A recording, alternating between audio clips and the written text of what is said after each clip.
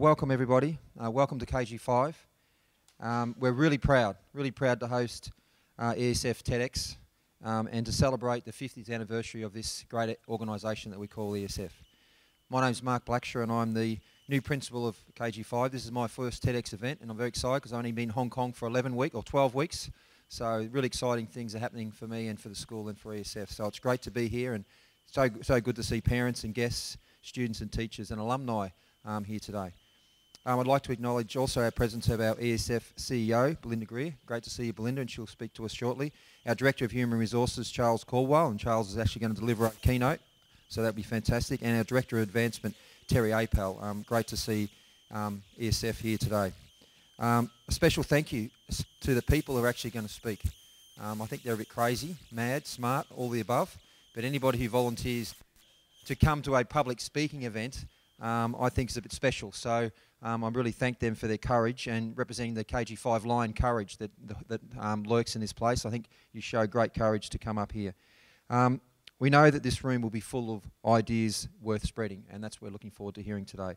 So to lay the foundation for today, I'd like to play a short TEDx video. From Kenya to Colombia, from Iraq to Korea, in slums, in schools, in prisons, and in theatres, every day people gather at TEDx events around the world to hear the best ideas bubbling up in their communities. Today, you are part of a global conversation about our shared future. So what is this TEDx?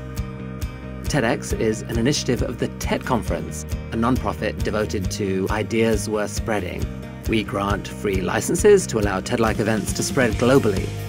This event today is based on the TED Conference format and ideals, but is independently organised by your local community. So please make sure to thank the team of volunteers who worked so hard on today's event. It's their ideas, dedication and time that made it all possible. It's they who booked all the speakers. And the views you'll hear today are, of course, those of those speakers, not necessarily of TEDs. But we hope their talks spark an exciting conversation among you. This is a day for curiosity and for skepticism, for openness and for critical thinking, for inspiration and for action. The more you enter into it, the more you'll take out. And now, on with the show.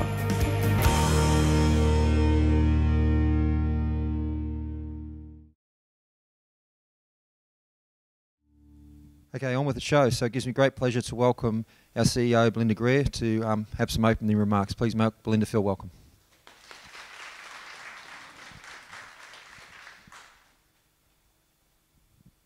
Thank you, Mark. And I've been given very strict instructions to stand in one spot and not move about too much. Can I please add my words of welcome to you all to this ESF 50th anniversary TEDx talk. Inspiring innovation. Now, yesterday's innovation is today's reality. But what determines the ideas that make it, the ideas that are adopted? What determines the ideas that successfully bring about change? Today we're going to hear from 5 presenters who are going to talk about inspiring innovation. They're going to share their ideas.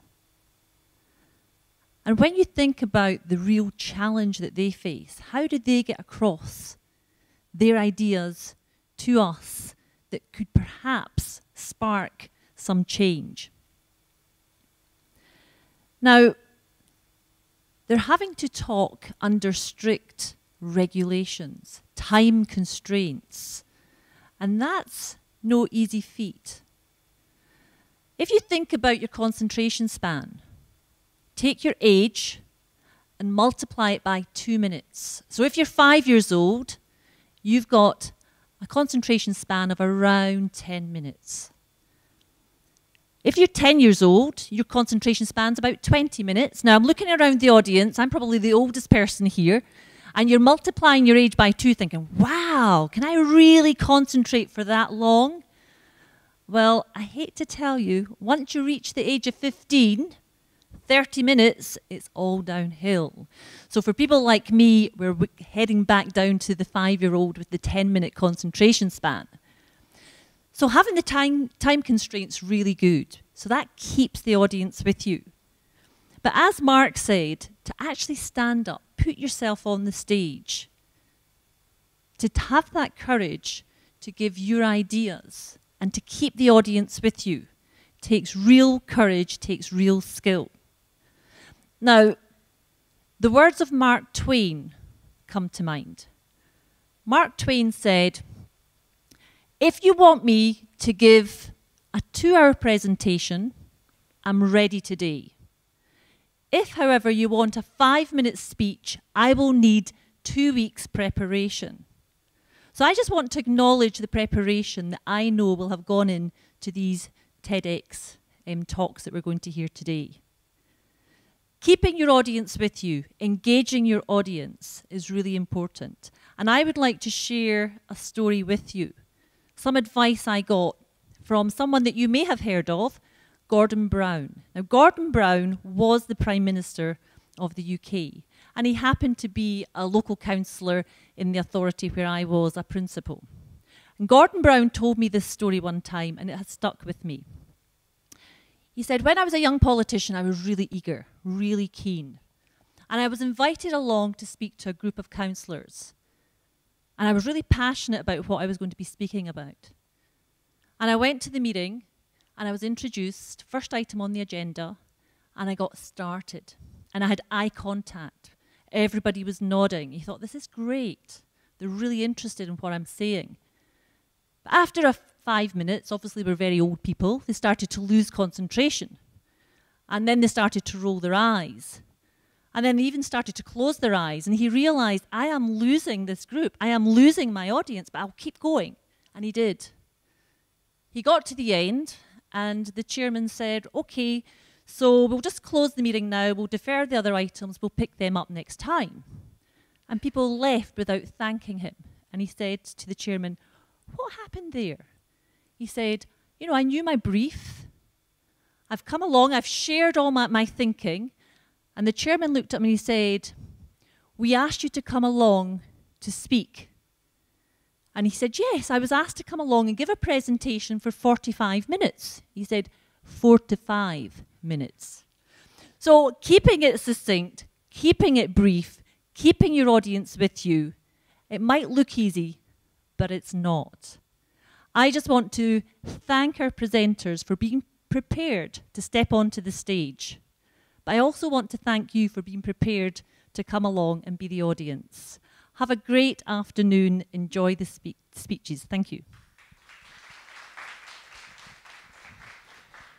Thank you, Belinda. You had me worried for a second there because I thought I was working out in my head I had to have a concentration span of 104 minutes. And my wife reckons I can last 4 minutes concentration. So thank you for clarifying halfway through that that's not true. I don't know what to... So no, it's not 104 minutes.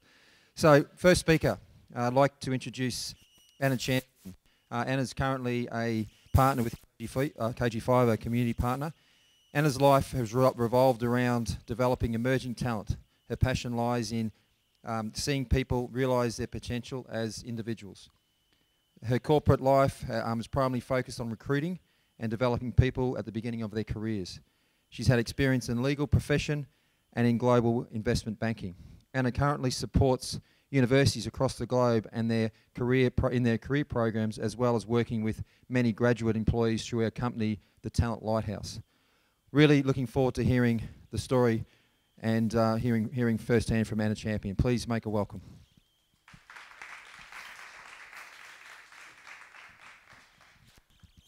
You got your mic up. Hear me okay? Good afternoon. Before I start my presentation, I'd like you to take a moment to think about what success really means to you.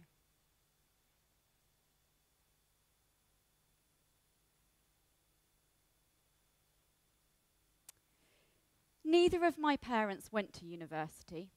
In fact, my father hardly completed his high school education at all. Yet that didn't change the fact that when I was at school, I knew that going to university was integral to my success. After all, with a good degree from a university, you're going to be highly employable. My brother is incredibly intelligent. When I've been practicing, I've said was intelligent, but he's still intelligent now. And he was the sort of person that would go to a Shakespeare play at an early age and laugh at all the jokes first. Whereas I would be sitting behind the scenes, waiting for everybody else to laugh. Then I'd laugh along, because obviously it was funny, but I wouldn't understand any of it. He was also the sort of person that academically would get amazing reviews from his teachers. Paul is an amazing talent. He has taught us more this year in English than we've taught him. I, on the other hand, was good at everything, but not excellent at anything. And following in his footsteps was really hard. One thing puzzled me as I was growing up, and that was that my grandmother always used to say to me, "Anna, I don't worry about you in the future, but I worry hugely about your brother and where he'll end up." For me, that was such an enigma. He was the academic one. He was the one doing well. Yet for me, I didn't feel I was quite as successful academically, yet still, she thought I would do better in the future. I can remember when I was about 12, running home from school, so excited that I'd come 11th out of a group of 120 students in a maths exam. My mum probably said a huge amount of positive things to me, yet she made one throwaway comment, and that comment was, "It's a shame you didn't get in the top 10. All of a sudden, the success that I was feeling for getting in the top 11, or becoming 11th, suddenly I felt like I was a bit of a failure. I still remember that. My mum doesn't remember that conversation at all, and I know because I've asked her and talked to her about it and held her accountable to it. Let's fast forward a little bit. So I did go to university, and I did go to one of the Russell Group in the UK, and I did come away with a degree. I also had a whole load of things on my CV that people had told me would look good. Yet still, I found it impossible to get a job. Whatever reason it was, I couldn't just get through the recruitment process. Possibly, I felt like I hadn't achieved everything that I wanted to do, and I felt a bit of a failure. But I did get a job in the end, of course. And unfortunately, though, I didn't get paid a lot. Compared to my peers, they were off on planning fantastic holidays, dining at lovely restaurants, and I was barely covering my rent. To make matters worse, although I was working in a professional services firm, the people that I was hiring, because I was graduate hiring, were actually earning double the amount that I did, despite maybe going from a lesser university and maybe not getting as good a degree as I did. I felt a bit of a failure in comparison to my peers and in comparison to the people that I was hiring. It was made worse by the students that I was hiring turning around to me and saying, "Did you fail at being a lawyer? Is that why you're in HR?" Suddenly, the professionalism and the success that I thought I had was being pushed away. And I did feel a bit of a failure, although now, looking back, I know how much that job meant and how good it was as a starting point. So let's fast forward to now. There are many times I have conversations with my friends around trying to meet up. Sometimes it takes us about 3 months to find a spot in the diary that we can meet up. Somehow we all believe that being busy is a good thing. And we compete with each other who's the busiest. When did success become being busy and that you can't do the things that you want to do, like have dinner with friends? So what is success? Well, I spent a bit of time researching with my friends. It's actually the best Facebook post I've ever posted. I got the most amount of responses. Everybody likes to think about success, and these are some of the things that they put down. Maybe you can see up there some of the things that you feel is success as well. Interestingly, not one of them mentions academic success, money or status, or being busy. Yet these are the things that on a day-to-day basis, we consciously or unconsciously are telling our children that that's what success is about. That's what our society is showing. How often do you sit down and talk to people about what success really means to you? So what can we do? Well, interestingly, one of the things is already happening for us. The generation coming out of university, those are the kids that were born from 1995 onwards, and contrary to popular belief, are not millennials, but Generation Z. They're in our schools, they're in our universities, and they are now in the workplace. But interestingly, they think a little differently to how we think, and definitely think a little bit differently to millennials. They are hardworking. They are realistic, but they are questioning how we have worked. They know success isn't always around being chained to your desk. A recent Accenture study actually found that over 50% of those asked would choose a job that was a nice and happy environment over one that was going to pay them well. Despite being digital natives, they also are willing to take some time away from social media.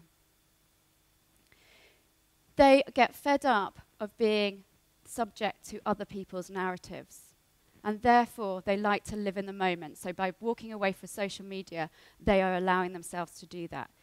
So we've got a society where this is happening a little bit for us. So what can we do to help support this rather than squash these great ideas?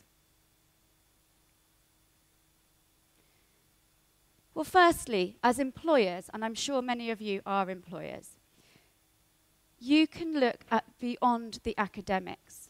Most employers that I speak to, the first point of reference they make and judgment they make about a student, is an applicant, is their university grades, their GPA. Fortunately, there are some companies out there in the UK and in the US who've now taken away the GPA rate. And that is because they understand that academic success does not necessarily mean success in the workplace. We're starting to see a little bit of that here in Hong Kong.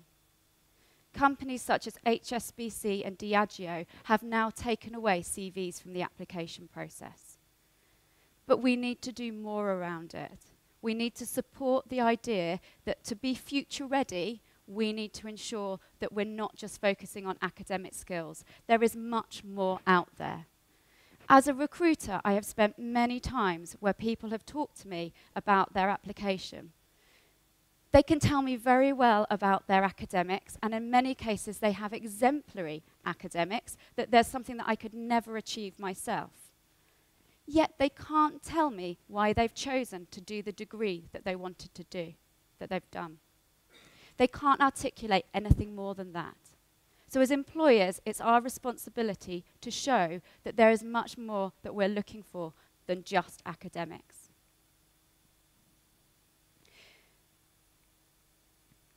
Secondly, as educators, be that parental or academic educators, we need to encourage the population that are coming out of schools and into universities and into the workplace to know that it is more than just academic success. To do that, we need to talk to them about their own narrative. What is it that makes them different? And I know that not everybody is exceptional. You're not all going to be Olympic swimmers, but you have your own story to tell. We've all been through experiences, and rather than just collating things that will look good on our CV, we need to be talking about what's happened. So what have they learned from that experience? What obstacles have they overcome? What challenges have they faced? And what successes have they achieved? by doing this, we will enable them to feel comfortable with who they really are. People hire individuals. They do not hire pieces of paper. And that is really very important that we take that away, particularly in Asia, where academics have been so important for so long. And it's for that reason that I believe that we all have a role in helping support and encourage individuals to think about to be able to articulate their story, to understand it, and then to go out there and own that story. That is where they will gain success, not through just their academics. And hopefully that success will be whatever their success they would like it to be. Thank you.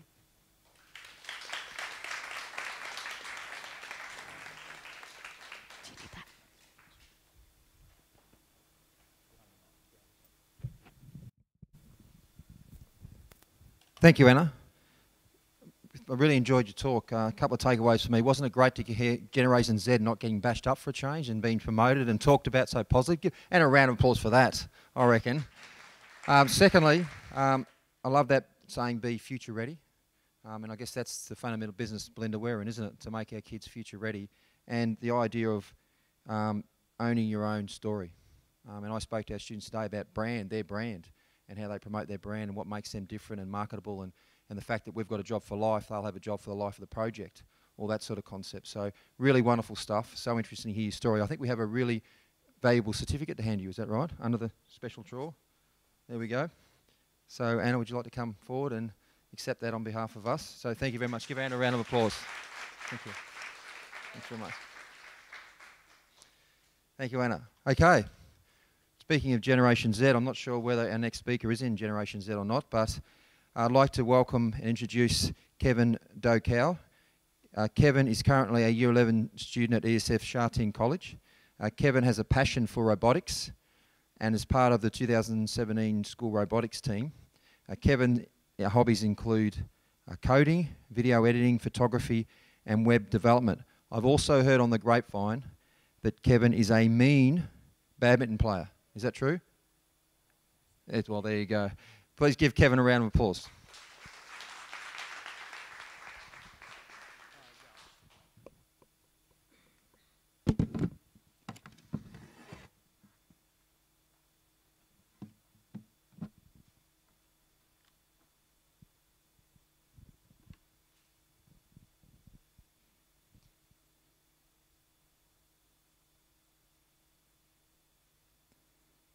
Failing is certainly not a prerequisite for success, but is getting it right the first time really the way entrepreneurs succeed in real life? Not all. Jack Ma, founder of Alibaba, failed a key primary school test 2 times, failed his middle school test 3 times, and later on scored less than 10% on the math sections for his college entrance exam. To be fair, if that were me, McDonald's would probably be the future I'd be looking at. But for Jack, KFC didn't want him. Out of all 30 jobs he applied for, he was rejected by all of them. But despite these countless setbacks, that didn't prevent him from achieving his dream, creating his own business. In 2001, he and his company went to America to raise venture capital. They tried to raise $3 million, but in the end they failed.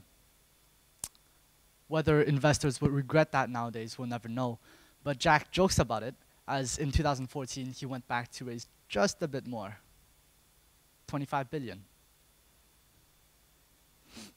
Personally, this is one of my favorite underdog stories. I mean, if someone like Jack, a nobody with no money, no business experience, or any coding ability, be the founder of one of the world's largest e-commerce website, why can't we achieve just something as great as that?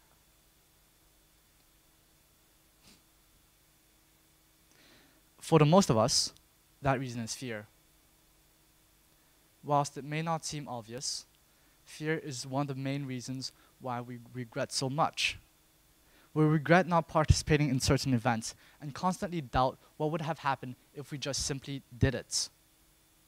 In the industry of innovation, that is pretty much the same.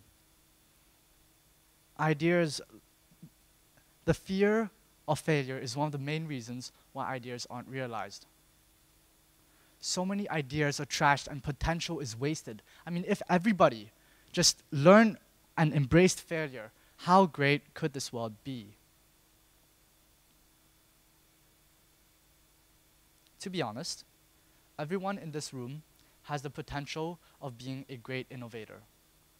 Not everyone is ready for it though. Some believe that they don't have the intelligence to do it. Others believe that they don't have what it takes to be a leader. But do you really have to be a genius to be a successful innovator? I mean, look at these guys. Elon Musk, Jack Ma, and Li Ka-shing. Were they geniuses? I mean, sure, maybe they were. But the thing is, they were geniuses of hard work. They weren't afraid of failure. I mean, most of them have met failure countless times, yet just raised and went beyond that. For example, Elon Musk. In December 2008, after the economic crash, Tesla was 2 weeks away from bankruptcy. But despite this huge wall set in front of him, Elon Musk did not give up. He stayed. He wasn't afraid of failure. And that's how this miracle came by. A automaker company called Daimler invested $50 million in them. And that's how Tesla grew to become the company we now know.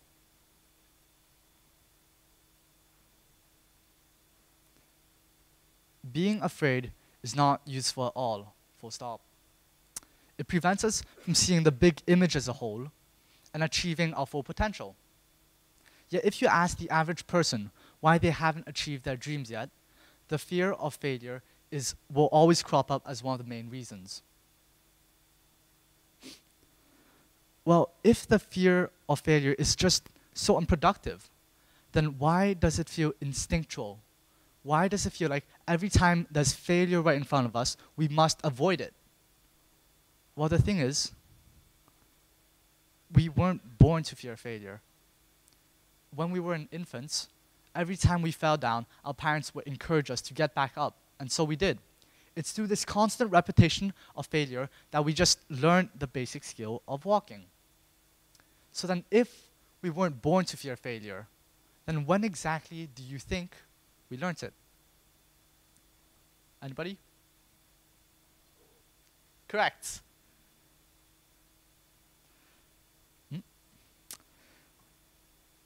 Just like any phobia, we weren't programmed to fear failure. Instead, we were raised to fear it at an early age. In primary, getting the right answer the first time was often met with praise. And on the other hand, getting the answer wrong was often met with low grades, scolding, or even contempt from teachers and peers. With social acceptance being one of the most important aspects of a student's life, the fear of failure is then unconsciously trained throughout primary to college. So now we understand what fear is, its origin and purpose. Why exactly should we fear fear? Should we fear failure? Sorry. Well, to be honest, we don't exactly have a reason. I mean, ignore the fact that the reason why we fear failure is because we want to be socially accepted. We actually don't have much of a reason to fear failure.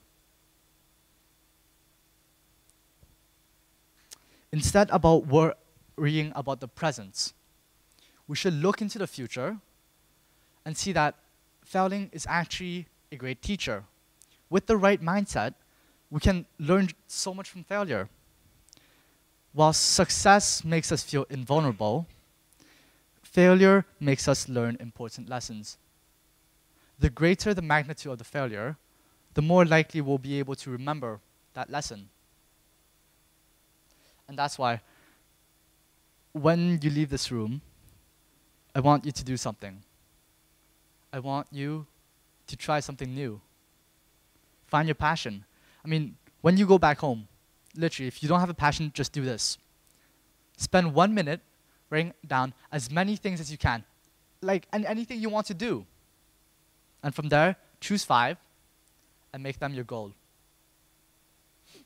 Want to try teaching? Well, just go teach English in your local community.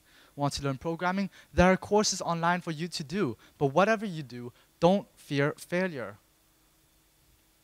And if you do that, I promise you, you'll be one step closer to success. Thank you.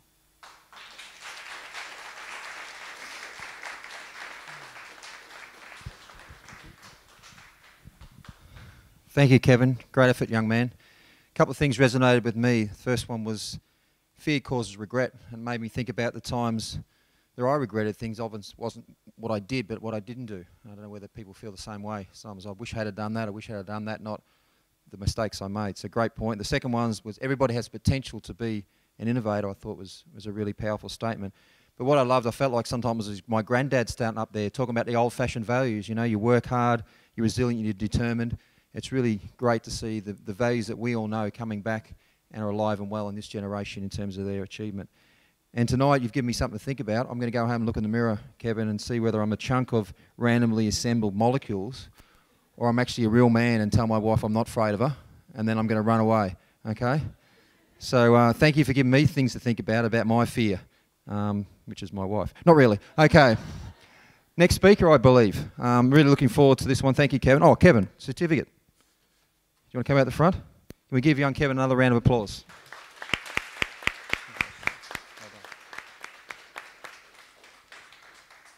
Our third guest speaker tonight is our ESF HR Director, Mr. Charles Caldwell.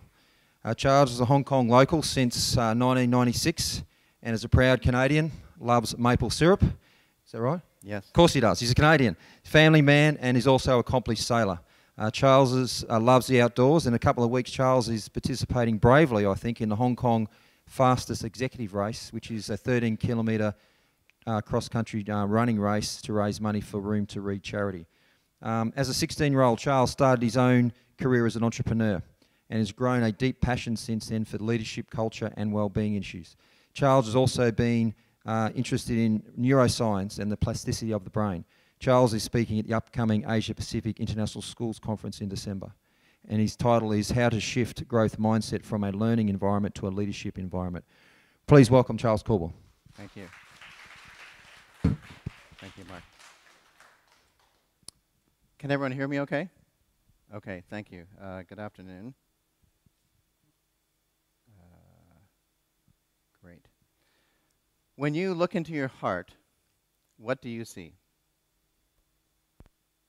Several weeks ago, I was standing in a lift going up to a business meeting with a colleague, and on the walls of the lift were the TVs with the headlines of the day floating by, and the headlines were, of course, about leaders out there in the world who were fighting with one another, accusing each other of doing certain things, and then other leaders batting back with similar accusations back and forth. I stood there and I looked at these headlines, my colleague did as well, and I said to him, you know, the whole world needs to take a deep breath. There was a stranger in the elevator, and she turned around and she said to me, wow, isn't that the truth? And we all laughed and chuckled as if it was funny, but clear as a bell, the message rang inside that elevator lift. Now, around the world and throughout my career, I have seen leaders act in a variety of ways that actually are quite appalling.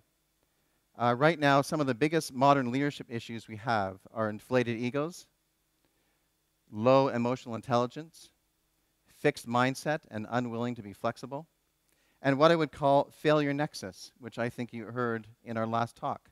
And that is a weak relationship to failure, which leaders absolutely need.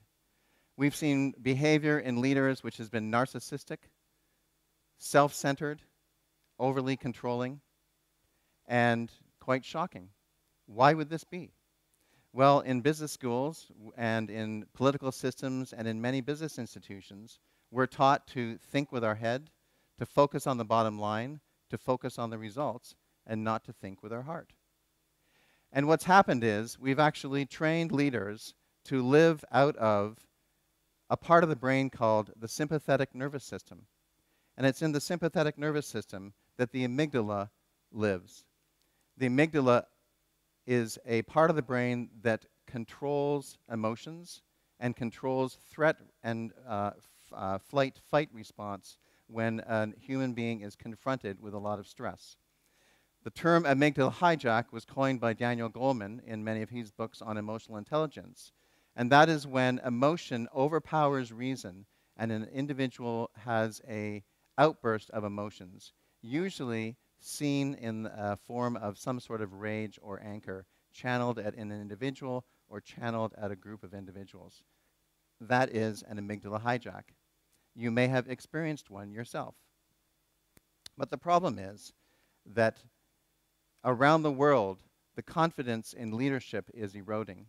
The World Economic Forum in 2015 issued their leadership survey, which showed that globally there was a worldwide leadership crisis. And 2 years later, consulting firm Edelman explained in their trust barometer that around the world there was a significant decline in leadership confidence in almost all areas of countries, in all areas of government, corporations, NGOs, and institutions. But meanwhile, when you look out in the environment, the glass is actually not half empty when it comes to leadership. Operating with humility, there are many, many leaders who are out there actually being quite effective and gliding their way through life in quite an amazing way. They have a certain type of magical demeanor about themselves, which is really quite extraordinary. And after interacting with one of these leaders, you walk away with a sense of tremendous empowerment that they're really, really interested in you. And you ask yourself, after they may have said something to you or someone else, wow, why didn't I think of that thing to say? And why is that? Well, they work in a certain magical domain. Take, for example, Satya Nadella. He is the current CEO of Microsoft. 25 years ago, in Hyderabad, India, he joined Microsoft. 25 years later, a quarter of a century later, he is now the CEO of Microsoft. And he has led Microsoft to some extraordinary results. This past year, Microsoft had a 35% increase in their share price, which was the highest increase in their share price in the 31 years that they've been listed as an organization. He's also brought more openness and transparency to Microsoft. What is Nadella's secret superpower? Well, we see leaders operating with this type of magical demeanor, and we see them entering into a zone that many of us find very, very uncomfortable. We might find them comfortable in our families, but we find them uncomfortable in work. And this is the zone of practicing love as a leadership skill. Now, for many people, it seems kind of odd for leaders to practice love as a leadership skill in the work environment. After all, I'm in human resources, and if I went around telling all my colleagues, I love you, I love you, I love you, they'd think I'd lost my mind. And they probably would not welcome many, many hugs from me, especially since I work in human resources. But the point is that there are ways to practice love as a leadership skill, which are really quite subtle. So take, for example, where did we learn our models of love? We all learned our models of love from growing up as a child or growing up as a teenager. In those formative years, we learn about love. What sort of family did you come from? Perhaps you came from a family that was very physical and was very, very demonstrative. Then you would have learned about love and you being a certain way. You'd be able to point to it. You'd be able to see a hug and you would be able to say, that is love. But maybe you came from a family or a culture where love was not expressed in a very, very clear way. Maybe love was expressed by your parents driving you to a very early morning football game where you had a practice, or maybe sending you the link to a newspaper article online, or perhaps even when you phone them up on the phone, they talk to you about the weather. As odd as it may seem, that could be how your parents express love. Similarly, And ironically, when leaders in the business environment practice love as a leadership skill, they practice it inconspicuously in a very, very subtle way. Now, this is in stark contrast to traditional models of leadership. Traditional models of leadership, the leaders who are self-centered and egotistical with low emotional intelligence, are all about getting ahead and pushing people down. But on the other end of the leadership spectrum, we have leaders who practice love as a leadership skill, who are all about serving others and serving their people. What does this actually look like in the world? Well, it really looks like practicing empathy, practicing what we call professional intimacy, which the research shows is the key, most compelling trait of practicing love as a leadership skill. Practicing professional intimacy and empathy with your teams. And it doesn't have to be limited to the work environment. It could be with the teams that you work in, on your sports teams, your friends that you hang out with. All of these are ways to practice love as a leadership skill. Really getting to know people in a professionally intimate way. Now, if we look at the research behind this, Christine Bodke in Australia looked at 5,700 individuals in about 77 organizations, and she looked at what was the correlation between practicing love as a leadership skill and impacting productivity and profitability. And what she found was that empathy and empathetic and compassionate behavior amongst leaders was the #1 correlation to impacting profitability and productivity. A similar study was done by DDI, which is a huge global training company. They looked at thousands and thousands of individuals in about 300 companies, 20 different industries, in about 20 countries, and 18 to 20 different industries. And what they found was the same thing. The key differentiator was practicing leadership as a love skill and being able to listen and respond with empathy to your staff and your team. So what does this actually look like? How do we practice professional intimacy? Well, it involves really getting to know people. And when people have setbacks in their jobs, understanding the type of burden that might be on their shoulders and not dismissing them. It also involves celebrating wins. And when the team has a win, often passing those wins on to the team so that they can celebrate them. And that's an act of humility that leaders can actually practice as well. All too often, we see leaders taking wins and taking credit for the win. But when you practice love as a leadership skill, you actually pass on the win to your team and have them celebrate that particular win and share in the success. Practicing professional intimacy also can involve random acts of kindness, going out of your way to look after people and to care for people in very, very unique ways that may be foreign for the average technological day and age. So about 4 to 5 years ago, I started sending out notes to staff throughout ESF with a certain regularity to that. And over the course of 4 to 5 years, I've now sent out over 2,500 personal handwritten notes to ESF staff. And that is part of my journey and what's impacted me in how I've traveled through understanding leadership as a love as a leadership skill. And this is what I call pouring love into ESF. Practicing love as a leadership skill also involves being willing to apologize when something goes wrong, not trying to blame the team, but willing to accept responsibility when something goes wrong, and being willing to share in the responsibility when there are mishaps and failures. This concept of practicing love as a leadership skill, practicing professional intimacy, and having empathy for people in your workplace is becoming so well entrenched. The body of research is really growing significantly, but it's become so well entrenched, it's reached a point where there is actually an organization called the Empathy Business that tracks empathy in organizations. And here you find a list of the top 10 empathetic companies in the world. What I would like to point out to you is Southwest Airlines.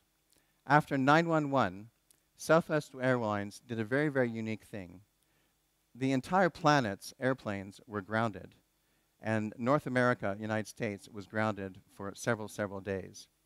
And during that time, many airlines went into retrenchment action and started to plan how they were going to reduce staff and how the 9/11 was going to impact their budgets and was going to impact their revenue. Well, that's not what Southwest Airlines did. What Southwest Airlines did is they instructed their staff to go out and find stranded passengers and to take them to movies, take them to dinners, take them bowling, take them to activities as a way to empathize with the fact that they'd been separated from their families and that everybody was hurting from the 9/11 terrorist attack. Now that is really a caring company. And those types of actions, going out and finding customers and empathizing with customers and taking them out to do social things, is a great example of practicing love as a leadership skill. Now, if you're not convinced by the research, perhaps you'll be convinced by the neuroscience. In a part of the brain called the frontal lobes of the brain, scientists have discovered mirror neurons. And the mirror neurons actually tell us, when you look under the hood, that human beings are wired to empathize with one another. And what this would look like is if we were all watching a rugby game right now, and somebody got tackled very badly, and we all had this sort of united, oh, as we watched somebody get crunched by a hard tackle, that feeling that we would all have, the way we would all sort of shift, the way we'd all sort of crunch, and the way we all might have even an experience of a little bit of pain or some sort of stimulus inside us, is an example of our mirror neurons empathizing with the rugby player that we had seen in the game just get badly tackled. I'm sure you've probably experienced that at some particular time. But similarly, scientists have also looked at the parasympathetic nervous system of the brain.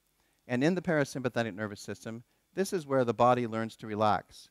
So while the amygdala gets us to wind up and to fight or to flee from situations, the parasympathetic nervous system gets us to relax.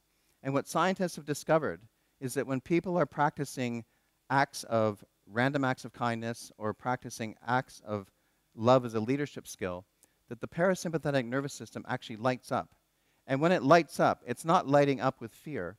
It's actually lighting up with good things. It's actually sending a signal that the body is benefiting from practicing these particular skills.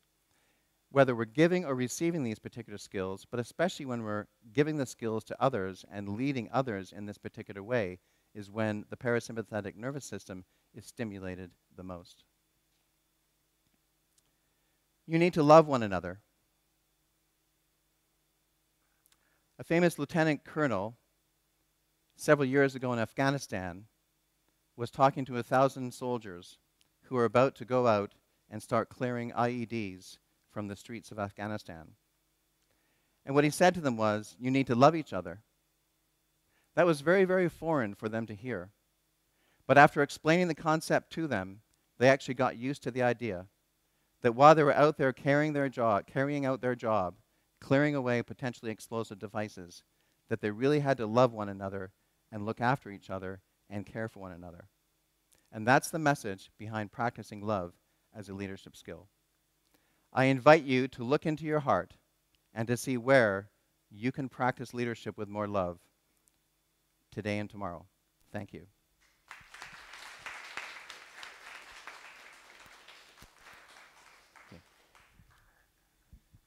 Thank you, Charles. Very insightful. I like the opening thing about take a breath. We have a saying where I come from, and it says, why don't you just calm your farm? So I don't know whether that's the same thing. Take a breath and calm your farm, but I think take a breath and slow down really resonated with me. And the other thing, when you start talking about leaders, and you said all our leaders in the world, a lot of them are really big egos, low IQs, and fixed mindsets, and don't really engage with failure. I can think of a couple in particular, but I won't say that because that's political, but thank you for that as well. And then what I liked when you talked about love, I sort of felt a bit uncomfortable, Charles, to be honest, but when you actually started talking about practical examples of, you know, letters and notes to people and just a sense of appreciation, because so many people in our organisations work so hard, but we get so busy. We just need to stop and acknowledge them, and I think that really came in well. And lastly, before you go, I want a hug. I'm getting a hug from Charles. Have your cameras ready. I'm getting a hug from Charles. And I hope that's it. Okay. We've got a break now.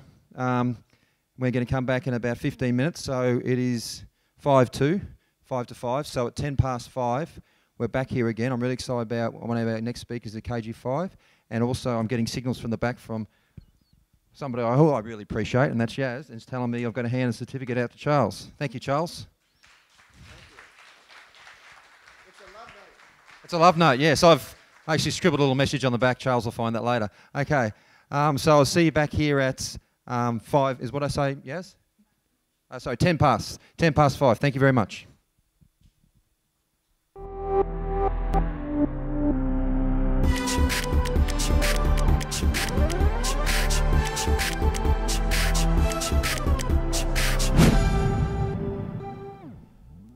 So we show our love at this school, not by hugs, but with food. So I hope you had some lovely food out there. We've got 2 more guest speakers we're really excited to hear from. I would like, first of all, to welcome Nina Melwani.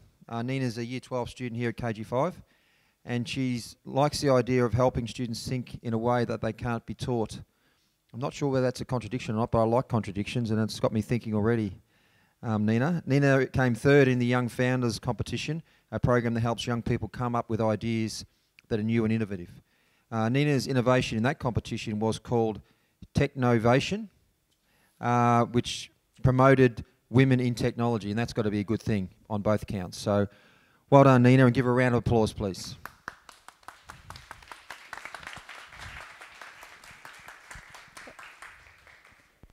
Has anyone here watched the TV show Weeds? If you have, then you'll know the theme song called Little Boxes.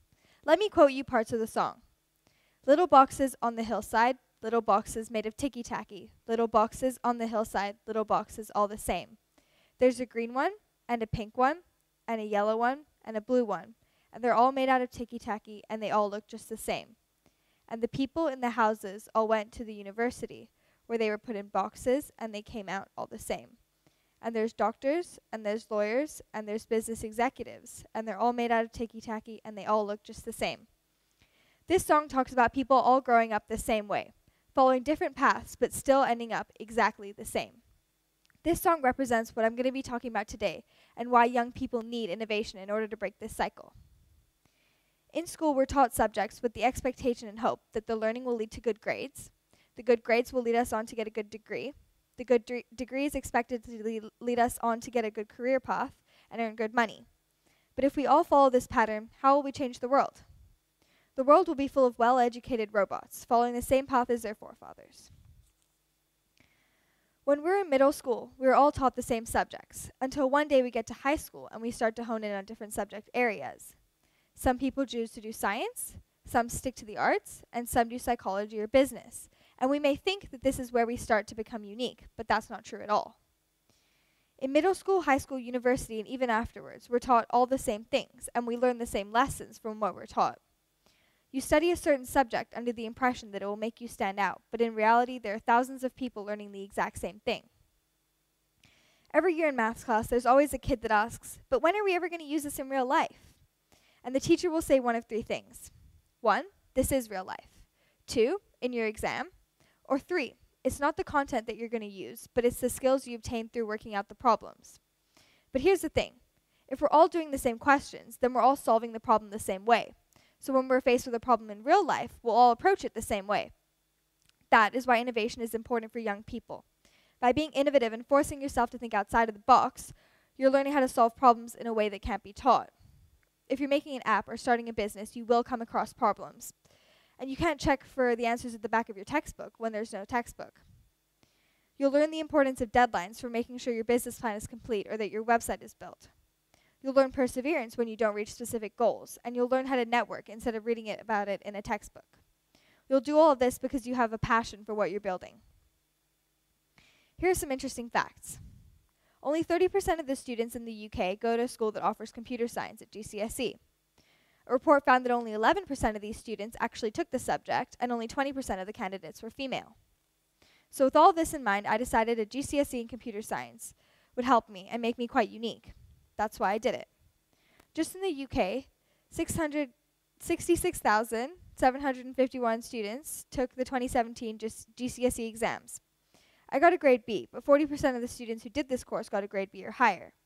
And that hardly puts me in a special group and would hardly make me especially appealing to university admission people, nor to future prospective employers. But using some of the skills I learned in GCSE computer science to create an app for the Technovation competition put me in a more select group of kids and gave me an edge over the other computer science students. And I'm especially hoping it looks good on my university applications. So Technovation is an app building competition solely for girls. The guidelines for the app is that it must solve a community issue and fall under at least one of the UN Sustainable Development Goals. So that's fixing healthcare issues, education inequality, income inequality, or even just to help make people more active.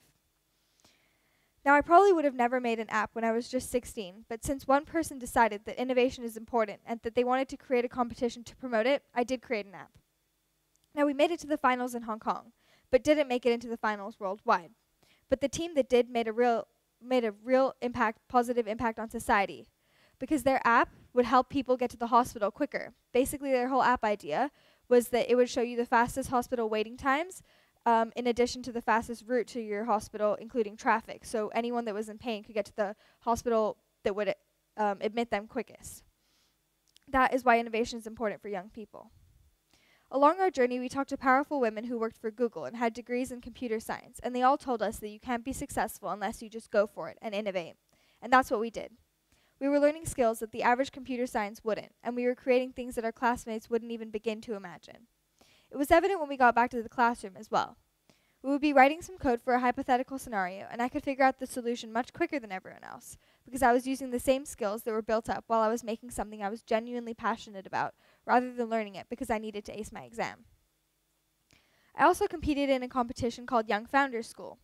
It's a weekend program run by Credit Suisse every year that promotes innovation by making us come up with a business idea, make a pitch deck, and pitch it all in one weekend. Our business idea had to be something that the community needed, something innovative. My idea was a sports subscription box. It was very simple.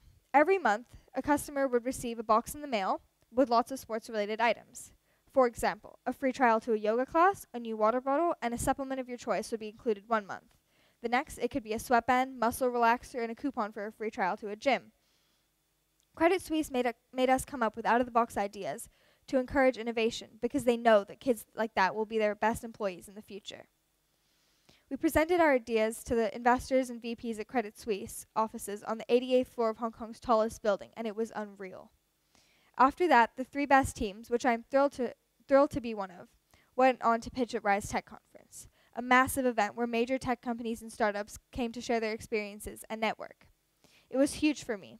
I pitched my idea on stage to hundreds of people. Now, even though my passion isn't creating a sports subscription box or making an app, I've learned amazing things. And I've also grown into the person that I am today, and I love who I've become. And it's because of all of this that I'm more confident in myself and my ideas, which is very important for young people. I read an article in Bloomberg a few months ago that even banks are now looking for graduates with coding experience rather than just business school and MBA graduates. Employers now want people who are on the edge of innovation as they see the importance of innovation in young people. Now let me go back to education. Not all education is stuck in the old-fashioned book learning ways. The IB program, for example, is amazing because in order to complete the IB diploma, we have to do lots of CAS, which stands for creativity, activity, and service. And we have to complete a CAS project that must include at least 2 of these strands. Another guideline is that we have to lead our own project and make sure that we organize everything. It forces us to be imaginative and come up with ideas that will help the community. This is a great example of modern educators realizing that innovation is important for young people, and book knowledge alone doesn't make us good future leaders. For new and innovative ideas, the younger is definitely the better. Why? Because young people have more free time. They don't need to worry about cooking dinner or other chores that many grown-ups spend time doing or worrying about. They have free time to imagine how the world could be different with some new idea. Teenagers look really busy with their heads in their phone all day long. Yes, it's true, a lot of that time is spent on social media. But contrary to popular belief that it is just a waste of time, it's actually inspiring us and helping us come up with new ideas. Young people haven't yet been indoctrinated to the acceptable norms of life. They are free spirits, rebellious by nature not because they disagree with the status quo, but because they don't know it yet. They're more willing to push the boundaries. They're also more in tune with the latest technology and can learn how to tweak it to suit themselves. For example, I used to play a game called 2 Dots, and basically all you have to do is connect the dots. And there's a certain objective each level, and if you fail the level, you have to wait 20 minutes to get a new life. So I thought, what if I just change my phone time so that the app thinks it's been 20 minutes and I'll get a new life? And it worked. But my mom would just sit there for 20 minutes waiting for a new life to come along. So, this is why young kids need innovation. They need to have out-of-the-box thinking like this so they can solve their problems in a more proactive way. If you remember anything from this talk, remember this. No one ever remembers the guy that got 100% on all his exams. They remember the guy that did something with his life and made a positive change in the world. And that is why we need to encourage in young people, so they can make a change that benefits society. Thank you.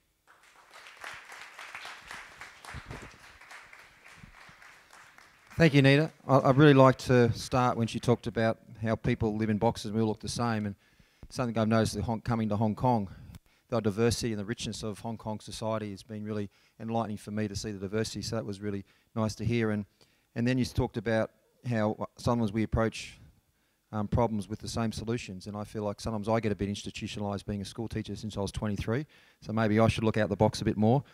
And I really like the idea about, you talked about learning by doing when you create your own app, and I think that's what makes you really special, is how you go and learn by doing.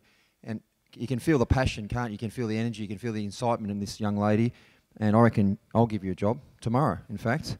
And I really like your confidence in front of an audience like this. You told them how you outsmarted your mum. I'd never tell my mum I'd outsmart her ever. But you had the bravery to say how you tricked and outsmarted your mum. That was fantastic. So really enjoyed your talk, Nina. Please, another round of applause.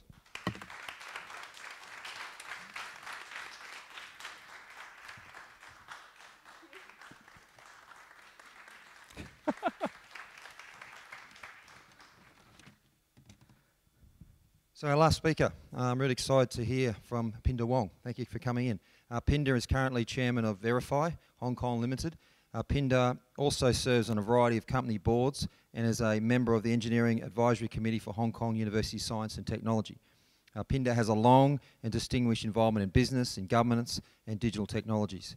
Pindar graduated in 1992, still a young man, with first-class honours in computing science from the Imperial College of London.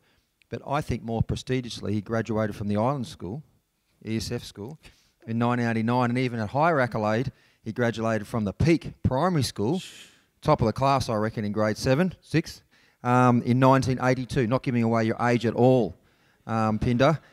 Please make him feel welcome. Thank you, thank you. So thank you for those remarks, and congratulations to the ESF 50, so I'm probably closer to that. And how does one follow Nina? Okay, what a speech like that. And I kind of exhibit everything that I want to talk about in my talk today, which is, if I may have my slide. Oh, sorry, next one. Is you're a hacker, right? You hacked the system, right? She had this problem to solve, and she changed the time on the system. And so technically, you're bad girl, right? In the traditional way. So what I'm going to try to do is weave together some of the themes today regarding sort of success and failure, right? And fear or fear of success and all of that, because they're actually all part of the same conversation. Now, what I would like to do is frame that in terms of the secret sauce, which is what I call yin-yang innovation, right? Easy to remember. Now, one of the things to succeed, I think, is to know that you have two quantum computers in your body. The first quantum computer is between your ears, and the second quantum computer is in your gut. In fact, both of them, we've just found out recently, have neurons, which are inside your brain. So with this quantum computer, one basically meditates. And I've been meditating on this symbol for about 30 years. Okay? So anyone know what this symbol actually represents? Right? They're the blueprints for an engine. It's this very special kind of engine, but it's the blueprints for an engine. And I call it basically a creation engine, because it's this tension between good and bad, success and failure, love and fear, and all of that, which is actually the special source which drives innovation, right? It drives the creativity and imagination, which is increasingly what's going to differentiate us. So rather than hire her, you have to get in line behind me. Okay. So this tension is actually can be viewed negatively. It can be viewed as sort of fundamentally in opposition to one each other. Now, like this chain and this rope, one can sort of pull at this to kingdom come, or one can think imaginatively about how would you change this tension into something useful. Anybody know? Well, the secret will be later, but you spin it. You don't put it in opposition. You use this tension between light and dark, top and bottom, left and right, male and female, gay or straight, whatever, into becoming a spin, because this engine spins. Now, in island school and in peak school, we used to play a game called table soccer with a coin, which is you hit it with a coin and it goes across. And the first thing you do is you have to solve a basic problem, which is a riddle. And the riddle is how many sides are there to a coin? And how do you balance a coin on its, well, actually there are 3 sides to the coin. I've given it away. There's head, tail, and the edge. So the riddle is, how do you balance this coin on its edge? What do? You spin it, right? So what appears unstable, if you spin it fast enough, it becomes stable. So that's somewhat the secret of innovation, is to recognize that things are in tension to one another, right? The existing system and the future system, right? The borders which you didn't know about and bumbled into, breaking convention. The status quo versus the new generation. The old versus the young. So this tension is what I want you to keep in mind, and how we can turn it to spin, because we're all searching for stability, right? The future is all unknown. We all face an uncertain future. So with that, we try and grasp this little life ring of stability. And we believe that in my day, you had a choice, become, doctor or lawyer, choose one, right? And I dropped out, actually. After I got this first-class honors, supposedly, I was a good student. I got the Sir Edward Youde Fellowship and blah, blah, blah. And then I kind of threw that all away in the PhD. I started my PhD before doing a master's. And I threw that all away, in fact, to work with my husband's supervisor to found the first licensed ISP in Hong Kong. So yes, I helped introduce the internet here in 1993. That was bad boy. I chucked all away my education, so to speak, and then got on this wild ride. This is before the web. And so do you know why we surf the internet? We don't swim the internet. We don't sail the internet. It's because the pace of change, this constant churn of innovation, which on the outside is really quite scary. There's no hope that you're going to actually chart your way through that, because the ground or the water beneath you just changes all the time. So the best you can do is have a compass of roughly where you want to go, and you surf. You don't sort of throw caution to the wind. You just kind of go with it, right? You just do it, right? Or just done it, or one of the two, okay? So when you have attention, spin it. How do you spin it? So there's 2 kinds of innovation, right? Kaizen, which is, Japan and Korea mastered this, right? This is Japan, just-in-time manufacturing, linear incremental improvements, very low risk, but you do that over a long arc of time and you produce really world-class products. Linear incremental. And then there's another kind, which is breakthrough innovation, right? This is the bit that's interesting, right? Because we're no longer looking at 30, 50, 100% improvement. We're looking at 1,000x, 10,000x improvement. And you're not going to get there from here. So the 2 different kinds, again, not saying one is better than the other, yum-yang, right? Yin-yang. One is linear incremental, one is super exponential and high risk. So which one is most suited to you? I don't know. But what I do know is that there's fundamental tension. So in my day, the tension was between the telephone companies and this thing was called the internet, right? And we had a thing called, long-distance phone calls, you might remember, right? You pick up the phone, you call some long-distance country, and you bleed money. Literally, you just kind of bleed it. It would go out your hands. But nowadays, we open these apps, and we leave video on, we stream it all over the world, and nobody cares, and it's free. So who could have predicted that? I don't know. Because the question here is, could you have predicted that? I don't think you could have. So what I'm also questioning is, well, we're going to have to be very in the world that's coming, where we have genomics, AI, robotics, big data, all of these innovations, all happening at the same time. How are they going to be combined? How are they going to coalesce? Does anybody know? I don't think so. Right? But we will still need ethics, which I'll get to in a second. All right, so the telephone system, it managed to extend two of our basic senses, our ears and our mouth, around the world. Now, the internet effectively extended our eyes and our minds anywhere in the world. And that was a big deal. And now with the Internet of Things and robotics, we are now connecting this all together, that is extending literally our hands, but also our hearts. What we intend to do with this technology, right? Ethical-driven innovation. Do we use synthetic life or biohacking? Do we create a virus which no one has ever seen before? You know, we have the technology of gods, but the responses of Neanderthals with institutional systems that are medieval, right? So we're going to have facing many challenges, and we don't know what those are. So just as Nina said that you're going to have to make it up going along, you're going to have to parlay the same skills that you didn't know you had. You're going to have to basically try, not be afraid of failure, because failure is what? Failure is learning, right? That's what our ancestors did. That's what we need to continue to do. So this was the internet, right? That was it. Everyone knew each other. And now there's some 60 different thousand networks.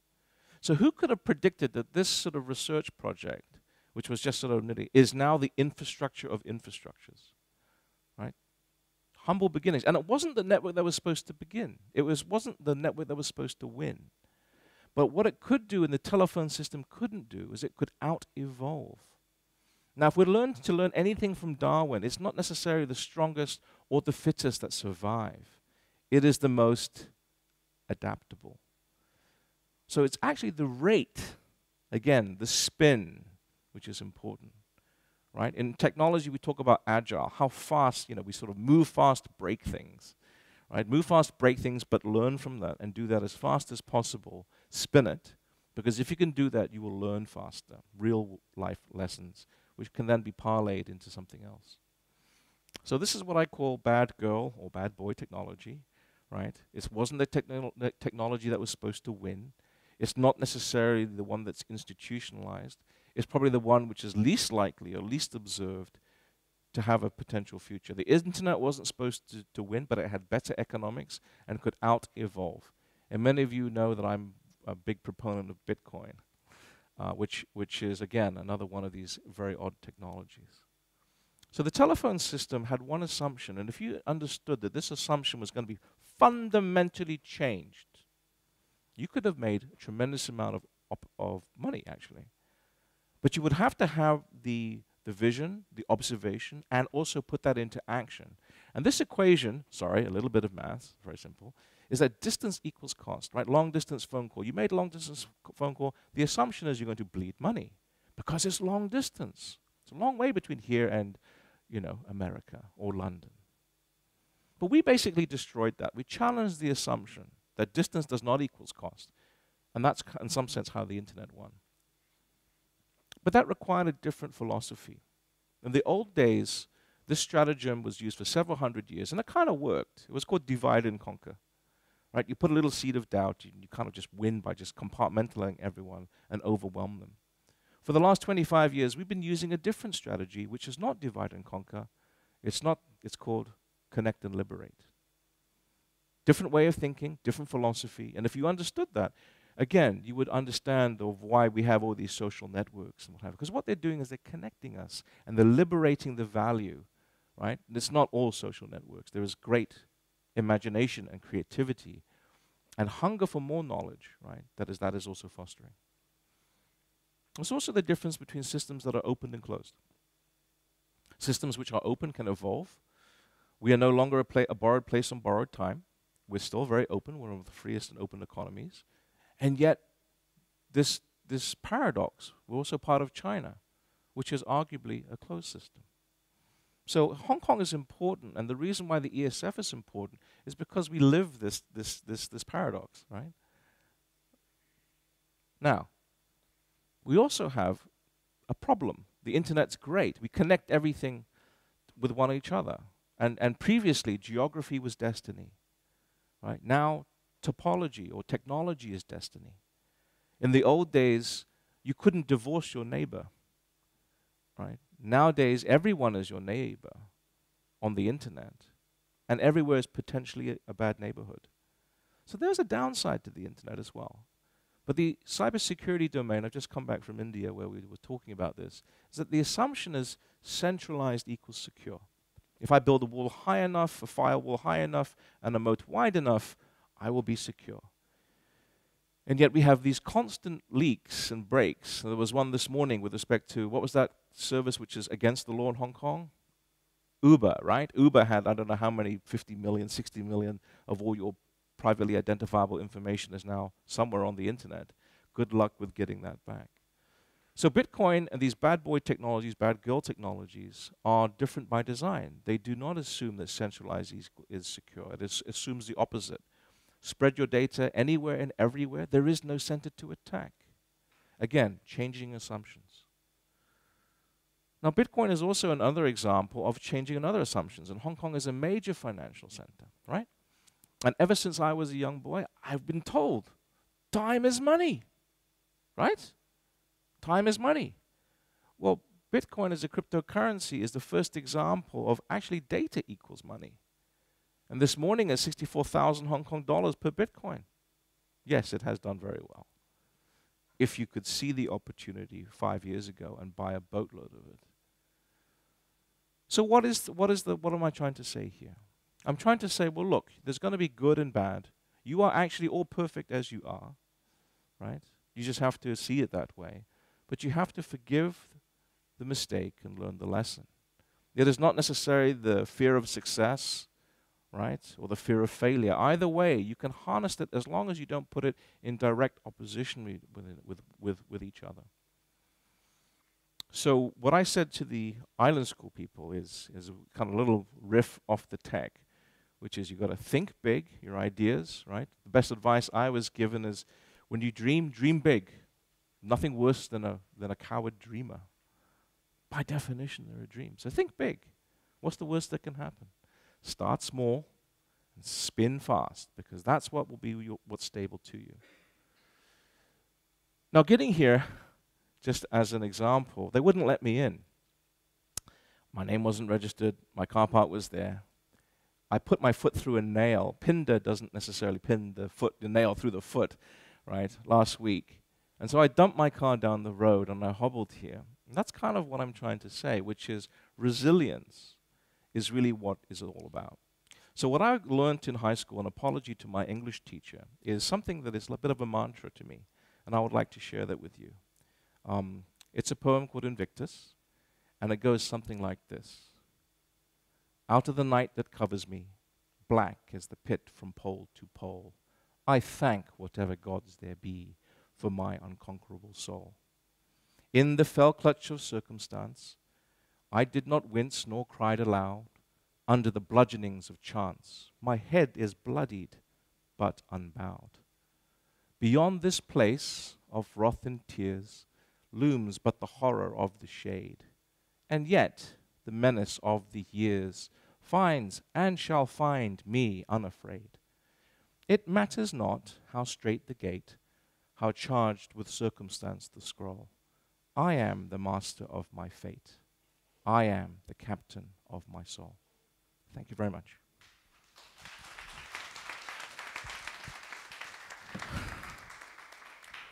So thank you, Pindar. I thought that was fascinating. I don't know about anybody else. I love the opening when he talked about two computers in our body. One is our brain and the other one is our gut, and how many times we say in the past, you know, what the gut feeling, and I think the new science around that now is saying that, well, there actually is. There is a brain in our stomach that's telling us, and it goes back to Neanderthal days. Indeed. And I really like that idea too, that we've got we've got tools of gods and the responsibility like Neanderthals. So it's a bit of a scary thought, that one, but hopefully we can get through it. What I got there, I thought maybe your message today was a bit of a metaphor for these young people here. The idea of not having a job for life, but a life for the job of the project, and how you're going to have to spin and go from one job to the other, and that's how you're going to find your stability. And being like this young lady here, who's agile, who's smart, who's proactive, who can learn by doing, you're going to be spinning through your life, and in that way you're going to find stability. So I took a lot of meaning out of that there. So again, Pindar, thank you so much. Really insightful work. And I've got a little certificate if I can sneak past. Oh, the Hong Kong handshake. We have a certificate culture. I made it. Thank you. Thanks so much. All right. Just in closing, again, I just want to really briefly pick on a couple of Pindar's words. I love the last one. It said, forgive the mistake, learn the lesson. And I think that's sort of summed up, I think, what the theme was today, that we've got so much to learn and so much not to fear. And if we learn by doing, we can make incredible things. I think today represented what we stand for as a brand, what we stand for as ESF. It's about innovation, it's about young people, it's about collaboration, it's about taking on the future with a degree of optimism and resilience. And as a learning organisation, trying to prepare our young people for the future, young people that we can't predict, a future we can't predict, or we know it's going to be different, fundamentally different. So it gives me optimism at events like this that we're getting our young people to think what skills they need to be successful, and I think that's what our brand's about, is preparing our people for the future. On closing, I'd really like to thank the people who put this together, particularly Terry Apel and her team from ESF. Can you give them a round of applause, please? Our absolutely awesome, and I'll get a Christmas card and maybe a hug for you guys. Thank you, Charles. Our Yasmin, Asraf, Clara Learn, and Joanne Law, and our awesome AV boys, Martin and Mohort, the stars of the school. M&M, can you give them a round of applause, please? Thank you so much for putting together tonight. I've had a terrific afternoon, considering it was 4 o'clock to 6 o'clock, wherever it is. I'm feeling really inspired. I'm going to have to go home, have a cup of tea, have a lie down, not fear my wife, look at myself in the mirror, and have an even better day tomorrow. So thank you so much. Please travel safe, and thank you for coming tonight.